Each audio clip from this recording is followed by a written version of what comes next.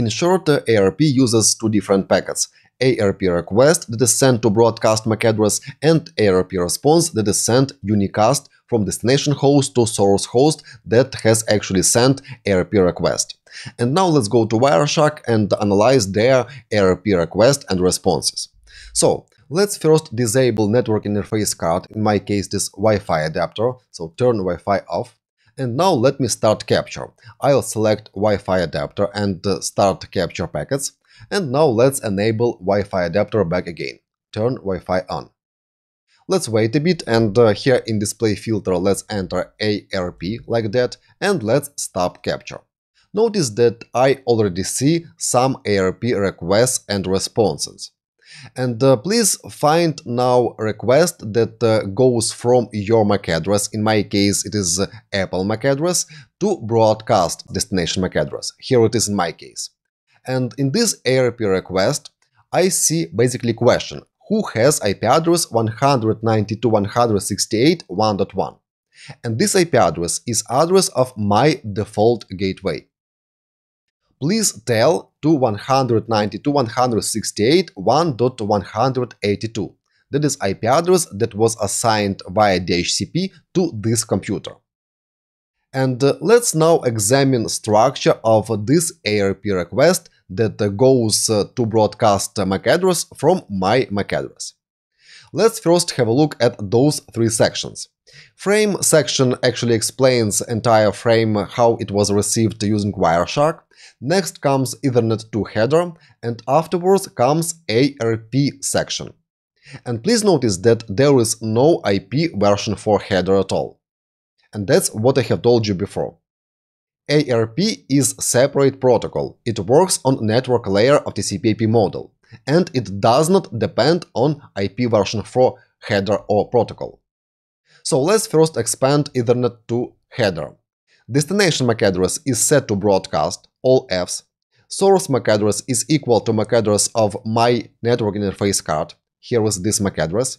And ether type here is set to value 0x0806 in hexadecimal format. And this number is reserved by ARP protocol. Recap that IP version 4 protocol has its own number 0x0800 instead of 806 like ARP has. And that is indication that next after Ethernet 2 header comes ARP section. Alright? Let's now minimize Ethernet 2 section and expand ARP section. And in this section we see following data. We see hardware type, it is Ethernet. Next to it comes protocol type, and it is set to IP version 4, and that means that in this particular ARP request we request MAC address by IP version 4 IP address. After that, after some additional fields, there are fields sender MAC address, sender IP address, target MAC address, and target IP address. Sender IP address and sender MAC address are set to addresses of this computer. Target MAC address is all zeros, and the reason for that is that we don't know yet destination MAC address, because we have created ARP request in order to get this destination MAC address. But we know target IP address, here it is. It is IP address of default gateway in my case, that ends with .1. That is a structure of ARP request that comes from my computer to broadcast MAC address. Here we see this information in this destination MAC address field. Alright, let's now try to find a response to this ARP request. And response should come from MAC address of wireless router in my case, and here is basically this response that comes immediately after this request. Let's expand first Ethernet 2 section, and here in destination field I see MAC address of my Mac computer. Next I see source MAC address, it is MAC address of local area network interface on wireless router. And also I see type, ARP, same type as was in ARP request. Alright, let's expand the ARP section, and here we see same information as in ARP request, but now those sections are a bit different.